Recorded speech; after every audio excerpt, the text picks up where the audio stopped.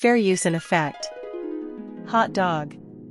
Today we are talking about Jennifer J. Lo Lopez behaving like a real weirdo.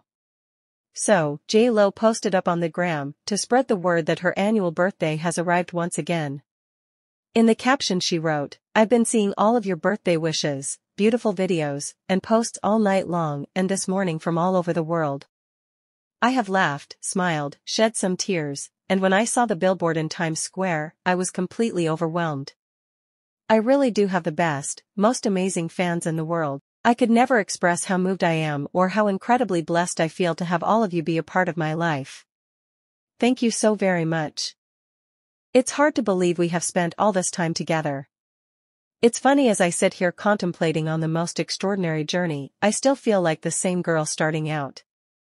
So full of energy and bravado, so ready to take on the whole world on the outside and so tender, fragile and sometimes frightened but always full of love on the inside. I have so much love for you. I want you to know, on my birthday, that you are my biggest gift. Besides my family and friends, you have always been there for me in good times and in tough times.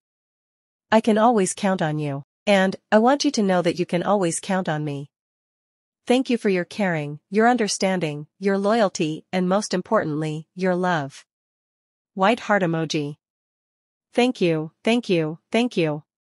Signed, always Jennifer. Hot dog. Wow. J.Lo is really tripping in that IG post. I mean, who is this woman really trying to fool? Okay, first of all, let's talk about her trying to convince the public that she is perfection. Talking about show, she is the same girl at 55 years old as she was in 1993 when she was a dancer on In Living Color. LOL, rolling on the floor laughing. There is no way that J. Lo has been in X amount of failed marriages, had 2 kids, made millions of dollars, and is still Jenny from the block. I mean, why is she forcing this narrative down people's throats? J. Lo really typed that she has pure heart, LOL. What? Full of love on the inside?